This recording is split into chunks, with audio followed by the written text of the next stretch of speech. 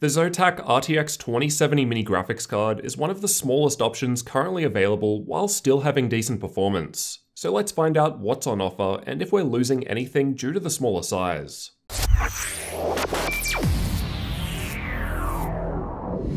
Let's start by taking a look at the card.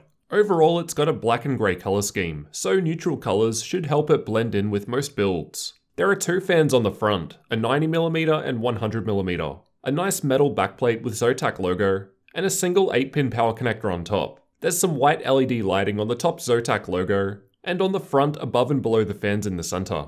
For the I/O, we've got 3 DisplayPort outputs, single HDMI 2.0 and single DVI-D outputs. The card is on the smaller size of what's currently available, which I think is the main appeal for it, coming in at 21cm long, 13cm tall and 4cm thick. It's a dual slot card. While it is on the smaller side compared to your typical 2070, there are smaller options out there, like MSI's RTX 2070 Aero ITX, which is a couple of centimeters shorter if you're even more space restricted. Let's check out the specs. The boost clock is actually the same as Nvidia's reference spec for the 2070, which makes sense given the card is on the smaller side and probably doesn't have enough cooling to run it much higher, but we'll test overclocking later. Otherwise, we've got 8GB of GDDR6 memory, which seems to be one of the main selling points over the 2060 with 6GB below it. The system that I'm testing with has an Intel i7-8700K CPU running at stock in an MSI Z390 Gaming Pro Carbon motherboard, along with 16GB of T-Force Nighthawk CL16 memory running at DDR4 3200 and dual channel. Check the links in the description for details on all of the components as well as for up-to-date pricing. I've just tested a few games at 1080p, 1440p, and 4K to give you a rough idea of what to expect in terms of performance. Battlefield 5 was tested in campaign mode rather than multiplayer as it's easier to consistently reproduce the same test run. I've got the RTX off results shown by the purple bars, and the RTX on results shown by the red bars. RTX went okay at 1080p with high settings, but I wouldn't want to use it any higher. Meanwhile, 4K with RTX off did actually play okay, as we can see by the 1% low, which isn't too far behind the average. Though personally, I'd want higher FPS in this game and stick to 1440p.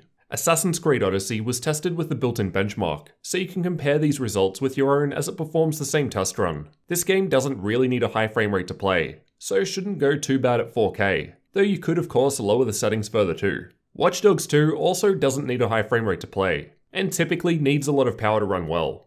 I can play it fine with a solid 30 FPS, so even at 4K with very high settings it was actually pretty playable. Shadow of the Tomb Raider was tested with the built-in benchmark using high settings, so frame rates could be improved by stepping down a little, but again fairly good results at 1440p and below. CSGO was tested with the Theoretical FPS benchmark, and while by no means a highly GPU demanding game, I just thought I'd show the performance of something else that's still able to smash high FPS even at 4K. Overwatch is another such example, where almost 100 FPS averages were possible in the practice range at 4K with ultra settings. Not bad at all. While it would have been great to have another 2070 to compare the smaller one against, I don't currently own one and didn't have another available to test at the same time. Regardless, we can see the 2070 is easily capable of 1080p and 1440p resolutions even in higher demanding games with higher settings.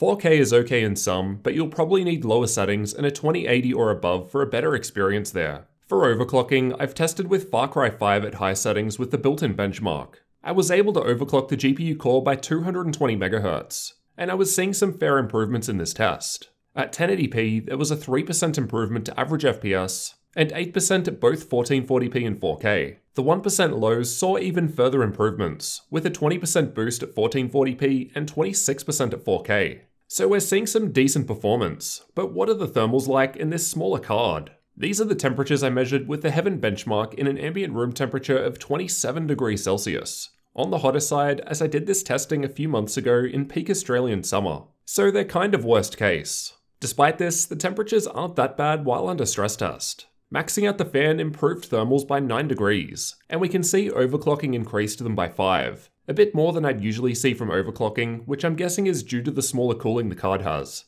Just for fun, I've used my thermal camera so you can see how the backplate looks while the stress tests are running. It was warm to the touch, but nowhere near as hot as some of the other higher end cards I've tested that need oven mitts.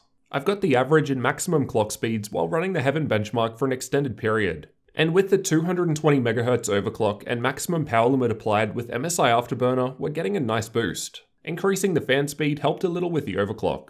These are the average and maximum fan speeds measured under the same tests as the temperatures and clock speeds just shown. At idle, the fans are still spinning. They didn't seem to stop like other larger cards are able to. I'll also note that while testing, I was not able to hear any coil whine with my unit. Here's what total system power draw from the wall looked like in the same Heaven benchmark. So once manually overclocked, there's a 12% increase. For up-to-date pricing, check the links in the description, as prices will change over time. At the time of recording, in the US, the Zotac RTX 2070 Mini is going for around $530 so not really too different compared to other 2070 cards. You could of course buy a larger one that would have better cooling and higher boost clocks out of the box.